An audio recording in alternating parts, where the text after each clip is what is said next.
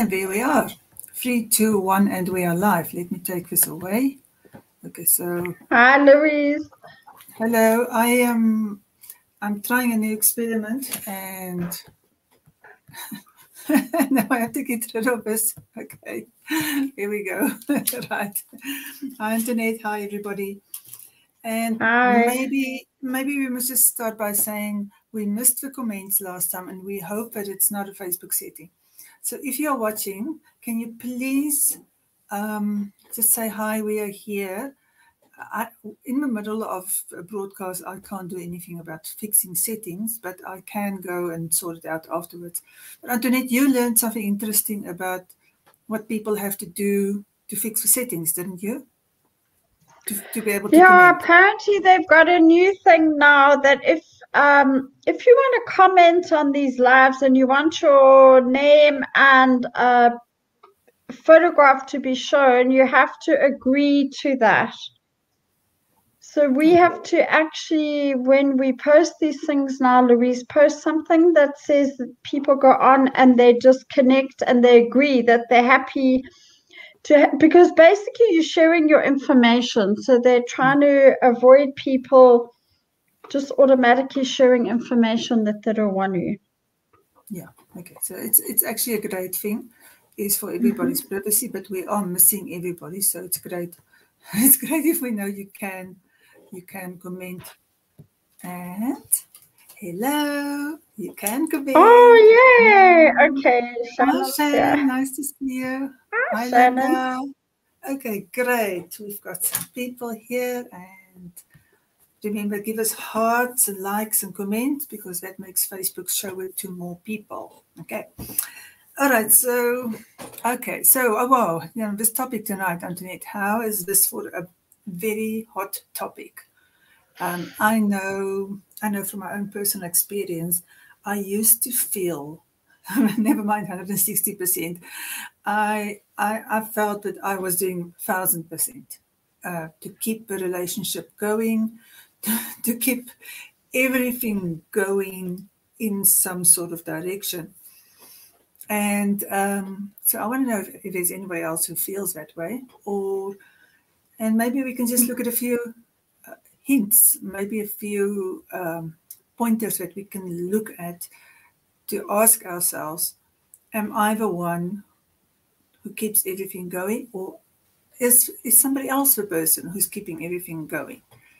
So I think the first thing it's really important to look at is to ask people, if there was a fight, who fixes the fight? And that's a big one, because if both people fix the fight, then it means that both people accept responsibility. And I don't mean both people fix the same fight. I mean both people take a responsibility to go back in, reconnect, talk about things. And it's not only one person who does that legwork of trying to reach back in and establish connection, establish communication, and find solutions, because that's ultimately what we are supposed to do, is find solutions. So that's the first one. The second one is to see whether there's contribution. And contribution in emotional matter, I'm going to say, is the most important one. It does touch a little bit about what we talked about last time. If you are emotionally available, if you are willing to speak about your feelings, about why you have a long face, about what it is that you need in order to be happy and fulfilled, if you are willing to speak about your boundaries, if you're willing to have boundaries, if you're willing to accept the other person's viewpoint, even if you don't agree. So if you're willing to communicate, and if you are willing to use your voice and be present, then you are doing your side. And then you have to ask yourself, is the other person doing the same? Okay. So that's the second really big one, emotionally available and willing to talk about it, willing to communicate. Right, and then the third big one is, are you giving the other person time? And are you getting time from the other person? Because if you're not doing that, you are killing the relationship. And if the other person is not doing it, you're killing the relationship. And the relationship is a live thing. It's like this pot plant behind me, which is nearly dead. Because if I don't water it, then it can't survive. And a relationship is exactly like that. You actually have to water it. And two people have to water it, not just one person. And one of the most important ways in which you tell somebody that they matter is by giving them time and asking for time. Not just hope and wishful thinking, but asking for time. That's important from both sides, because if you're not willing to give somebody time, if that person is not important enough in your life that you make time for them, why are you in a relationship? That's a really big question to ask yourself and answer yourself. Okay, so then one more thing that I want to cover tonight is it's what you put in. It's what you put in, and it's what the other person put into the relationship. It's the small things. It's the small courtesies. It is the remembering of important days. It is doing something special. It is reaching out and noticing there's a new hairstyle or there's something important happening in somebody's life. Noticing what somebody is contributing, not focusing on the negative all the time, but actually actively building the relationship. Now, this number 3 is extremely important, but we very often can't get to it because we've got such a negative history and so much punishment going on and so much pain of our own that we can't see past it, that we just stop building, we stop contributing, we start making it a positive experience because we focus so much on the negative. And so we need all 4 of these, and we have to be very sure that the other person in our relationship understand that this is our deal. This is what's important to us. And we have to ask that the other person in the relationship do these things. And then the last thing, which is really supposed to be a non-negotiable, is respect. And it's respect for yourself, respect for the other person. And it is literally impossible to have a good relationship, a good, healthy relationship, not a codependent one, if you don't respect yourself and you don't respect the other person. And that one is near impossible to get past. Okay, let me throw another one in. Okay, and trust, because trust goes in there with the same importance as a respect. Trust is broken. That's a whole subject for another subject. That's a whole talk by itself.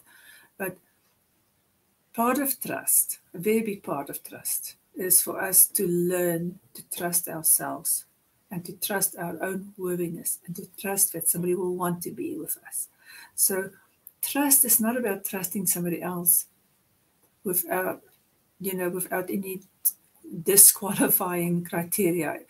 Trust is first and foremost about us arriving ready to trust because we believe in our own capabilities and we know that we are lovable and acceptable and that people would want to be with us. So if we walk into a relationship not knowing that, then we are going to have trust issues and we are going to contaminate our relationship. But at the same time, people have to earn trust. We don't just give it. And this is something that's important from both sides. Okay, that was a mouthful. I think what I must do is to transcribe this whole thing and turn it into a masterclass. Because these things are so crucial. Don't you think it's a little bit overwhelming, Antoinette? Well, there was a very lot in there and all very big, important things. So yeah, maybe transcribe it or give us some masterclass. But I think if we can absorb it, it's huge. Thank you. I think you summed it up. It's not so easy in real life, though. No, it's not easy, but these are the principles to get. I mean, I'm throwing them all in here together. Principles. These are the principles. And these are principles that a lot of us don't understand. We may understand some of these for us. We may understand some of these for the other person. But this whole thing about I'm supposed to do my 100% or my 50%, and you're supposed to do your 100% or your 50%. So whichever way you want to look at it, my 100% on working on myself and my 50% contribution to our relationship. That is the way in which we create healthy relationships. But if we don't have the examples and we don't know what it is to not be in a codependent relationship, because most of us are in codependent relationships, then where do we start? So this is the guideline. Rewind, replay, make notes, and start asking yourself those big questions. You've got 12 big questions to ask yourself. Number one, what am I doing with number one? What's my partner doing with number one? Number two, what am I doing with number two? What's my partner doing with number two? Check where are we out of balance. Because this whole journey of self-actualization, this whole journey of growing spiritually, growing into our own magnificent self, trusting and loving ourselves, all of these have to be able to translate into the real world. And the real world is where the relationships are. And the relationships are our tests. The relationships is going to tell us, yes, you've really done the work. Oh, no. There's a little bit of work there that you have overlooked because you did it in a place where you were not committed and you didn't have so much to lose and you didn't have fears of losing somebody and people pleasing starting to play out in your life. So once those fears start to play out, the people pleasing, the abandonment fears, the fears that you will be left, not good enough, judged, then we have to go back to our list. That's when we have to go and like, where did I lose the plot? What am I not noticing? What I'm not asking my partner? Where am I not contributing? Because we have to do two things. We have to check our contribution and we have to ask, if my partner is not doing this, if my partner is not supporting me emotionally or not willing to share or not having a no or not fixing any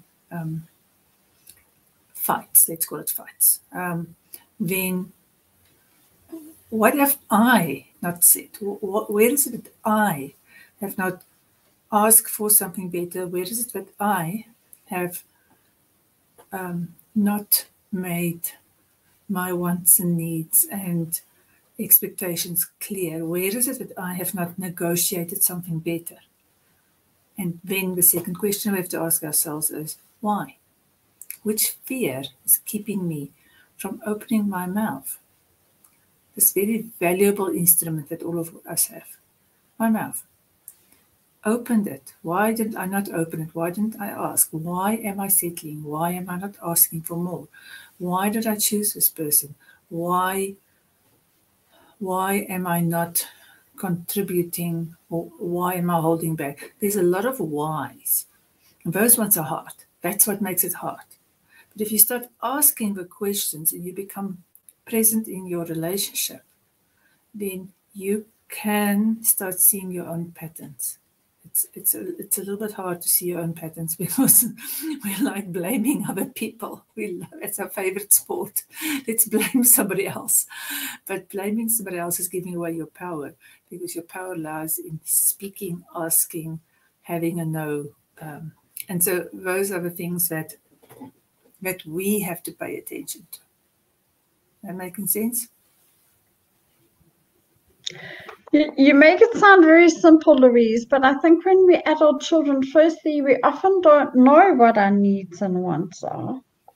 Yeah. And often the pattern, the dysfunctional pattern plays out for quite a while before we can even catch it. And it's not always easy somewhere down the line to implement things. So it's very important that people know this up front, actually, before they go into a relationship. And the other thing is, what do you do when, often people don't stand up for themselves or their own needs. So they can get bullied or people don't want to communicate. So what do you do if one person is... sometimes people are very different in relationships. So I've raised quite a few things. Yes. Where do I start? Okay. So, yes, you are right. It's hard to see it. It helps if you have somebody outside of you. So it helps if you have a coach or somebody else outside of you, somebody who can help you see your patterns, because we are slightly blind when it comes to our own imperfections and our own patterns. And it's a blind spot. We really struggle with that. And our codependent friends are the last people who can help us. They can't, because everybody struggles with the same thing. So, but what's really important is that you keep showing up. If we ask anybody who has seen most, since when have we been doing this? Last year, September, end of September, I think, Antoinette. And if you ask anybody who's been watching what we are talking about week after week, and it's not always the same subject, but there's a central theme in it. Self-love, self-respect, become aware, start paying attention. I mean, that's the central theme that's there every single week. And you're not going to get everything every single week, but show up and put your attention where you want to go. If you are putting your attention on healing yourself and really learning new skills and new outlooks, and you start spending time there for yourself, you will get there. You will get there eventually. I mean, that's why I love live groups, because you can sit there and you can sit there and you can sit there for 3 months, and one day you just hear something that somebody says and it starts to click. And so it helps if you can find somebody who can help you. That's the fast way. It will definitely help if you keep on putting your attention. Show up every week. Just show up every week. I have written my book specifically the way that I help people. This is the way that I help people. I started writing it in my head while I was helping people. I was thinking, wow, I say this to everybody. Let me write it down. It has a 70-page workbook with it, which are these questions. These questions that I ask every single week, they're in there. They are chronologically organized, or you can dip in, you can go to boundaries first, you can do that. So if you start doing that, you get great results if you work through it slowly and you really answer the question. Because our most powerful tool is this, what I've said tonight. Ask yourself the questions. And 12 questions is not going to fix your relationship, but it's going to drastically change it. 12 questions are not going to give you all the answers. 12 questions will not illuminate every why. It won't answer every why, because our why is important. We want to go and heal our why. Our why is nearly always in self-preservation. And self-preservation does not make relationships grow. Growing ourselves make relationships grow. I should write down that quote, I think, because it's really important to notice that self-preservation does not make relationships grow. That is our why. How can I protect myself? But growing ourselves, that is when we grow our relationships, when we grow ourselves. So I don't know. I think I've answered one of your questions, Antoinette. Oh, that was perfect. Maybe other people have got questions. Yeah, I'm going to check now. Right. Let me see. Point of where am I not showing up in the relationship is usually the point of power to repair. Oh, yes, you're completely right, Linda. That is, figuring it out is the play. When you get it, where am I not showing up? Using my voice. My voice is my power. But I also have to use it constructively in the right way. So not judging or blaming or shaming somebody else or punishing somebody else, but to actually really go and find out where did I go wrong? And not as in blaming myself, but as in what did I not have a no for? Where was I people pleasing? Where was I so scared of rejection that I didn't actually ask for better? Those are usually where we go wrong. Hi, Mia. Nice that you're making it live. All right. Let's see what Linda says. I found that the thing I seek the most in a relationship is usually what I... Oh, this is profound. Linda, this is profound. And it's something that it's absolutely worth noticing. The thing that I seek the most, and I mean, just everybody think for a minute, what is it that you seek the most? I can tell you for absolutely sure, the thing that I have wanted the most in all the years has been somebody that would share their feelings with me. And I talk easily, but I wasn't connected to my real feelings. I couldn't ask somebody else to share their real feelings because I wasn't connected to my fears. I didn't know how much I feared them. I thought I had no fears. I thought I was bulletproof, so doing just fine, except for this one little problem, which was my husband, not me. And I had to learn myself how to identify my fears and my needs and learn to be very specific about them before I could get it back. And you're not always going to get back what you want, but you have. I got happy when I learned to do that.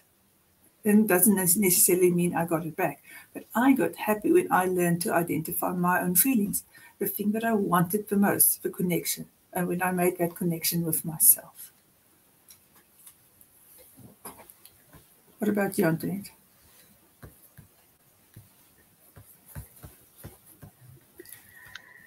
What about me? The thing you want the most in a relationship is usually what I most need to give. I have to contemplate that. I think it's very profound, but I would need to reflect on it before I can say anything because it isn't something I've considered. So thank you, Linda. I think it's big. Yeah, it's probably true, yeah, but I would have to think about it. Yeah. There's another way of putting it. Let me put it in a. It's the same kind of thought. That thing that you really want. Let's say this is tonight we're talking. You want to be appreciated for your contribution. You want somebody to notice you. Are you doing it for the other person, or are you criticizing and fixing? Are you actually noticing who the other person are and accepting them? Because we all want to be loved and accepted. We all want to be loved and accepted for who we are. Cannot get it if you don't love and accept yourself, and if you don't love and accept the other person. You have to put that in. Do you want somebody to hear you? Do you actually want to have a conversation where you walk out and you feel like, this person just got me. Wow, this person really listened and just got me. Because this is universal. We all want it. Ask yourself, am I doing that? Am I keeping myself silent long enough? Do I shut up and listen without composing long lectures about how I'm going to fix this person or how I am being innocent? Do I really listen? That's magic. That's a tiniest little thing that you can change today. If you're feeling frustrated because you're never heard, check yourself. Check yourself. See if you are actually doing the same for the other person.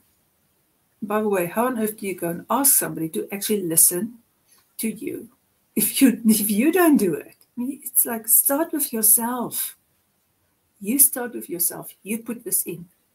And then you actually have a chance to get it.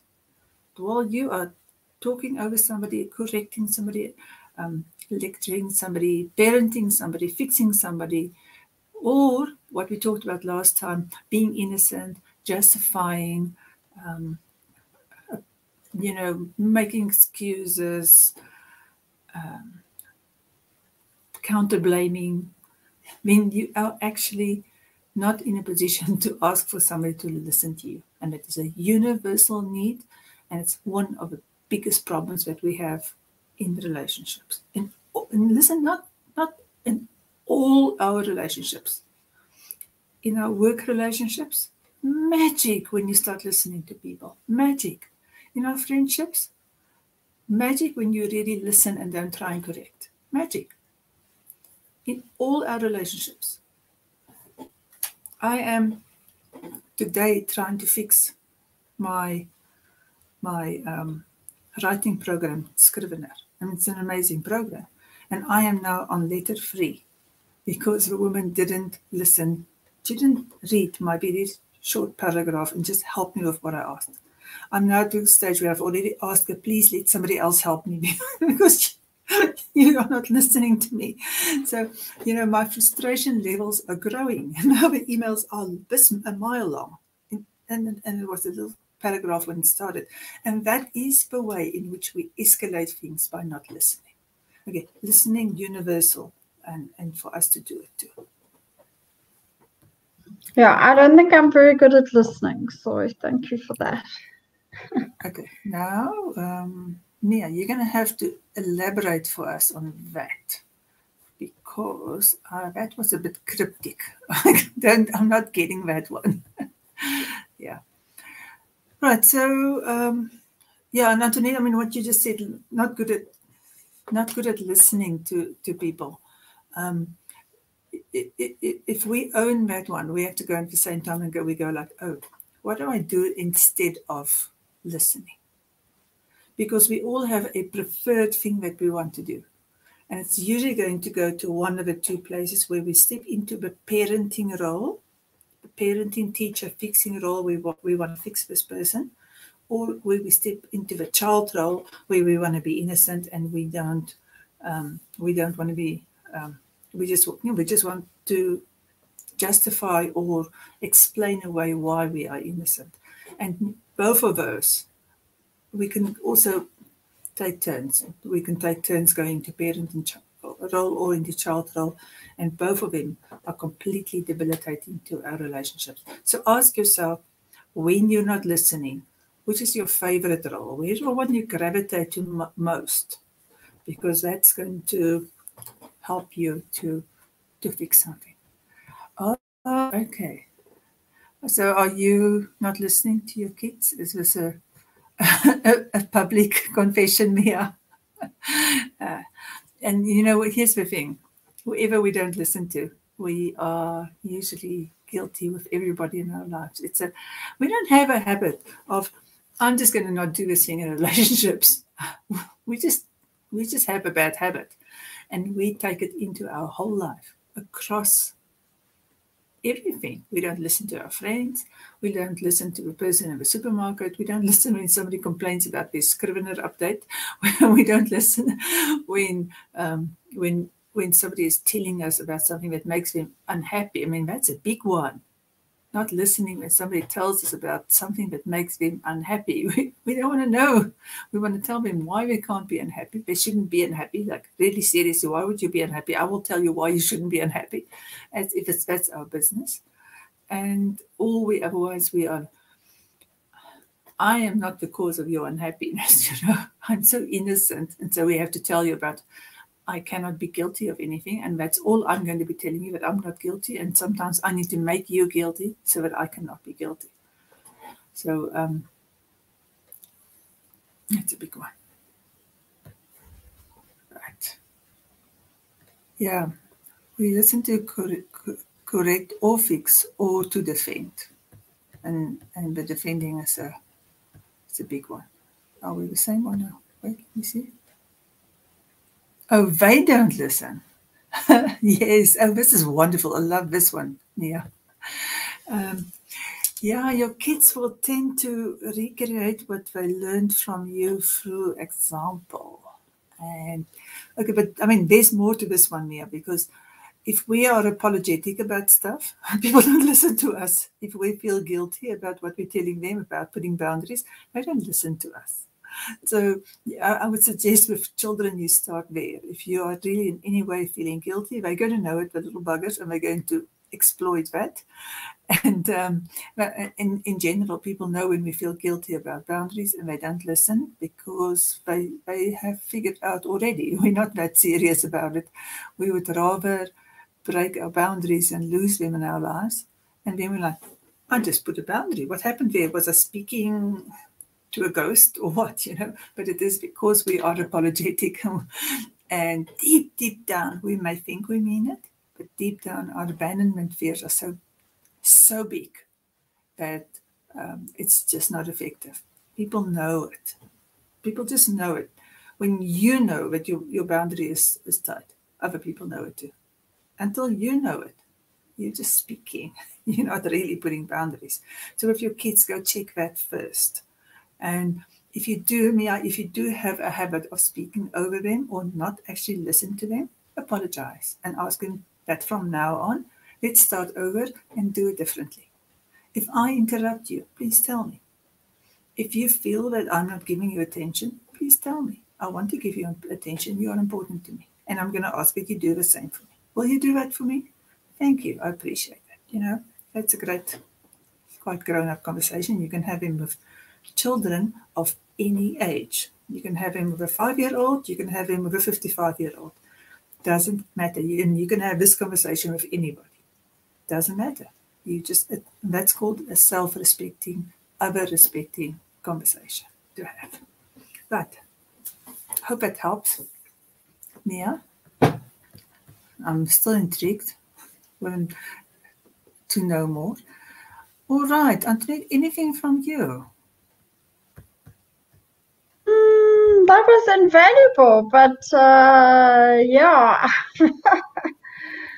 Yeah, I have a lot to show up for in relationship, I think, but it's a journey.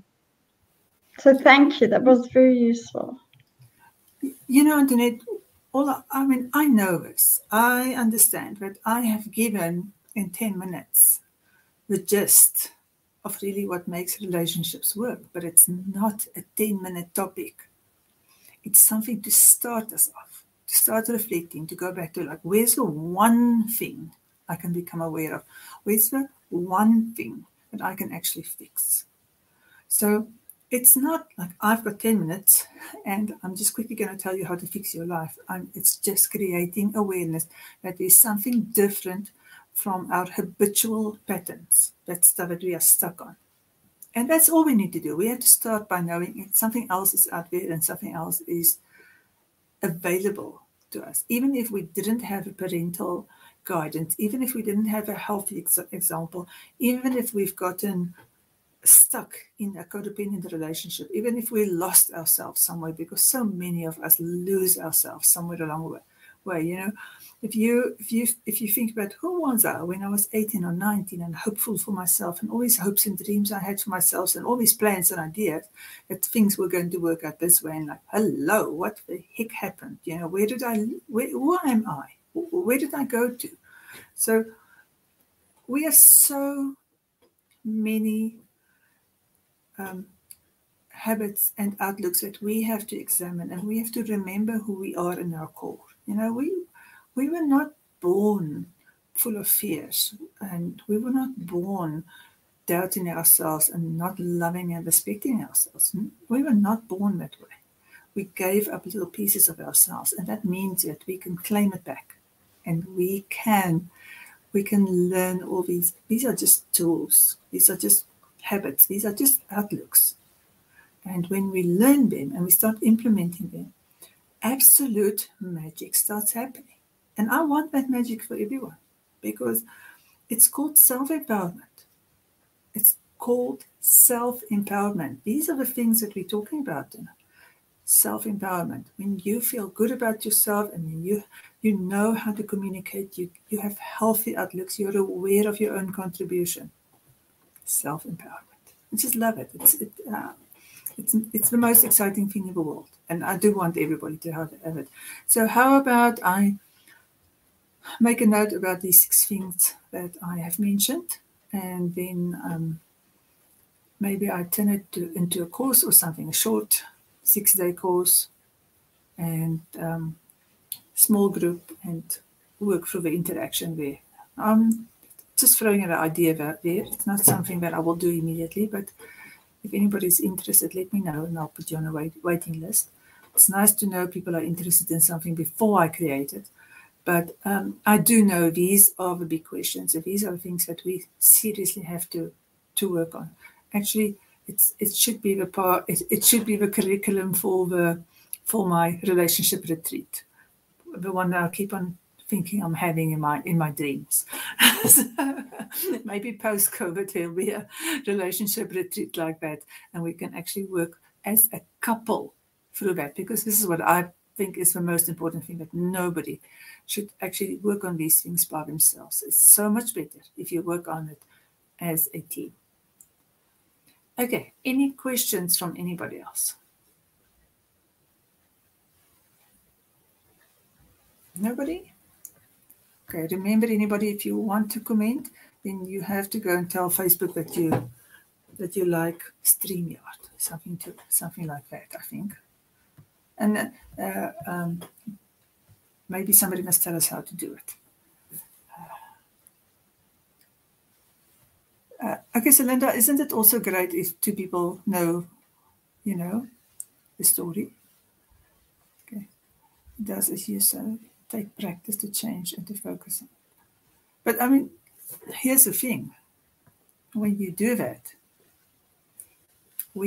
this, Linda, and everybody else, how amazing is that feeling of self-empowerment when you, for the first time, try something that you never believed possible, and somebody actually listens to you and hear you, and you feel effective. I mean, that is just the most amazing thing.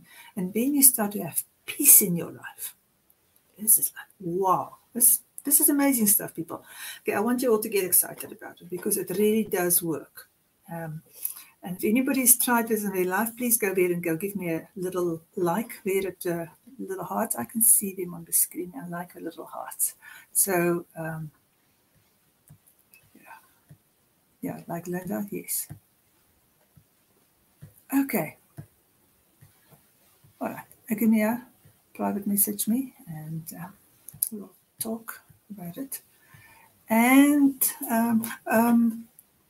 yeah, there you go. That's exactly 2 makes it so much easier. It's just so amazing. If 2 people actually know what codependency is, let's just start with that. And if 2 people actually know what is a good relationship, we have similar goals. Amazing stuff. Okay, so this week's masterclass on Thursday, which is an hour earlier than this one for people who are not in South Africa, so it's 6 p.m. for us, is going to be about shame, and about how shame is keeping us back, the reasons for our shame, and how it shows up, and how it's limiting ourselves. So if you are holding yourself back in any ways, because we don't always know that we've got shame, then I want you to go look in your emails. And if you're not getting emails, let me know. And we've got the shame masterclass on this Thursday coming up. Been promising it for a long time, but actually we are doing it this week. So I'm here, I'm ready, we're doing it. There's going to be a worksheet with it.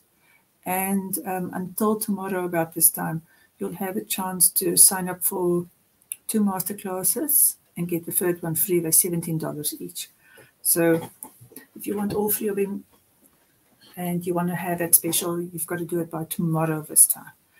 Okay, so anything holding you back and you don't actually know what the name of it is, you want to join us for the shame masterclass.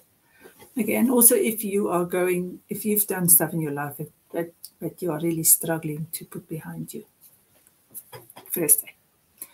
Okay, Antoinette, anything from you? No, just to say thank you, Louise. That was very insightful and much needed, certainly from my part. Thank you. Okay. I'm going to try and see if I can transcribe this. This is not one of my skills in life, but it will be quite neat if I do that and I go and post it inside the group and people can go and get a checklist there. But I'm not promising anything. I've been extremely useless the last while, taking very good care of myself and not showing up for Sunday seats, which are now going to be called weekend seats, and I'll be showing up when I can, or when I can't, I don't. But I'm still around, and we'll still keep on doing this. So thank you all for coming, and thanks, Antoinette, for asking good questions. And thank you all. And just okay, thanks for coming, everybody. Right. And next week we'll see what we do. You know the story. We don't know until we know what we are doing. And I'm looking for the song. And we're going to be going out in a minute. Okay, guys, thank you so much for coming. Do I have the right one here? Yes, I do. Okay. Thanks for coming. Please, if you watch and you know that somebody is needing this, please share it with them. It's shareable from my profile. And keep on giving us those likes and hearts and comments, and we'll come back and we'll comment later today or tomorrow. Okay. Love you lots. Thank you all for coming. Thanks, Antoinette.